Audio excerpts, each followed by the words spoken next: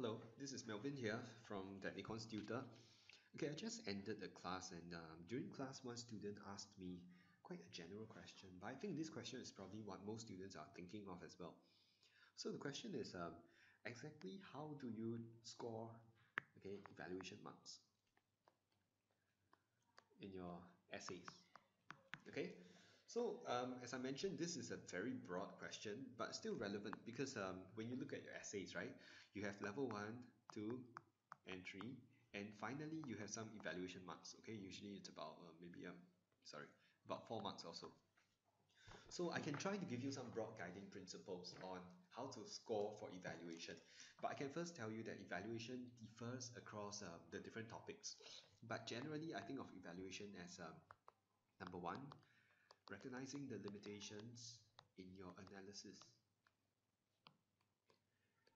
Okay, so if you recognize that what you have analyzed above is subject to certain conditions, then that's a valid evaluative point.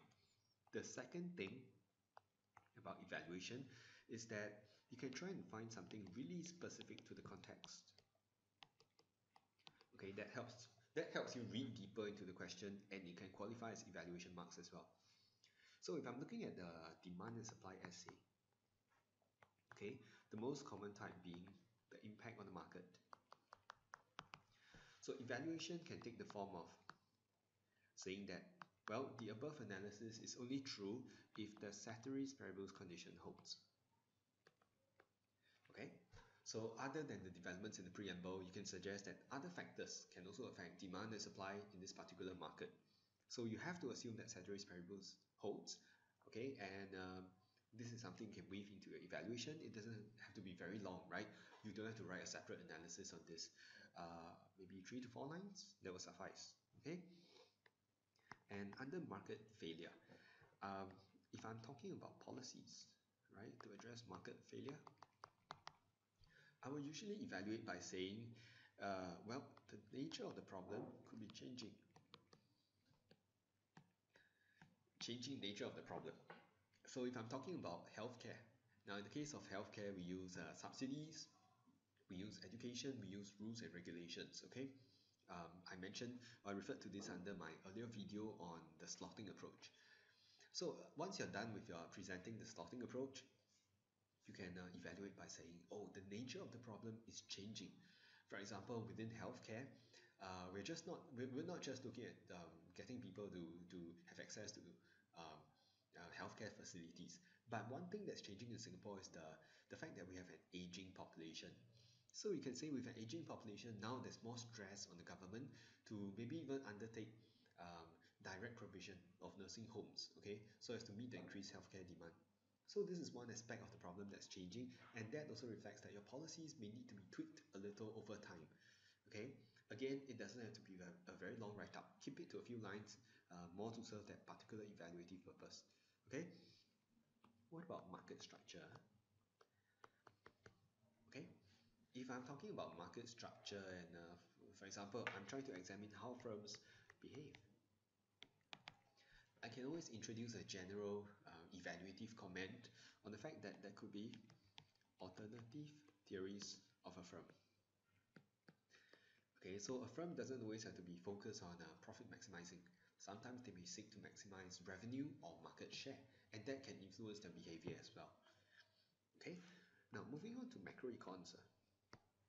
I can try to generalize, okay? For macroecons, usually evaluation happens when you say something really specific to the context. Okay, but something specific to the context also depends, right? For example, if the question is, what is the appropriateness of fiscal policy in addressing growth in Singapore? If I say that, can I evaluate by saying, oh, Singapore has a small multiplier, so fiscal policy is not really effective? Now, to me, not really, because the small multiplier is core content knowledge. So although it fits the Singapore context, I don't see this as being evaluative, or you're not critically assessing, okay, your position here. So small multiplier, probably not. But if I go on to say that traditionally Singapore believes in fiscal prudence, okay, and we tend to spend within our means, and when we do spend, we spend it on infrastructure, right? Because that helps to boost potential growth as well.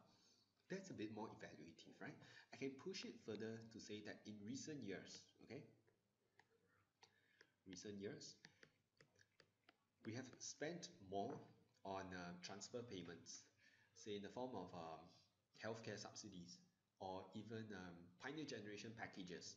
Now, these kind of spendings represents a break from the usual Singapore behavior, and you can say that that contributes to higher G, which also explains why G could play a more significant role in boosting AD in recent years. That, to me, counts as evaluation. Okay, so this is just one example of how you can introduce something really specific to the Singapore context or to a particular context that you're evaluating. Okay, and this helps you score those evaluative points. Okay, of course, I can't give a general principle. I can only give you some guiding points. If let's say with these guiding points, you can't really formulate your own evaluative comments, then I'll say you really have to look at the question, look at the specific scenario suggested there, and then try to ask yourself, are there any limitations? Okay, for example, if you're looking at a situation in the Eurozone, can you suggest that, oh, these countries cannot really use their own monetary policy because they are part of the Euro? So you may want to use that. Whether it counts as evaluation or not depends on whether it fits the context and whether it's something that's already been suggested to you, or are you really thinking deeper to give a more maybe incisive observation. Okay, so I hope this helps. It's a valid question, that's why I'm sharing it with everyone here. If you have any further questions, feel free to drop me an email. Okay, it's that@econstutor @gmail.com. Okay, so that's all. Thank you.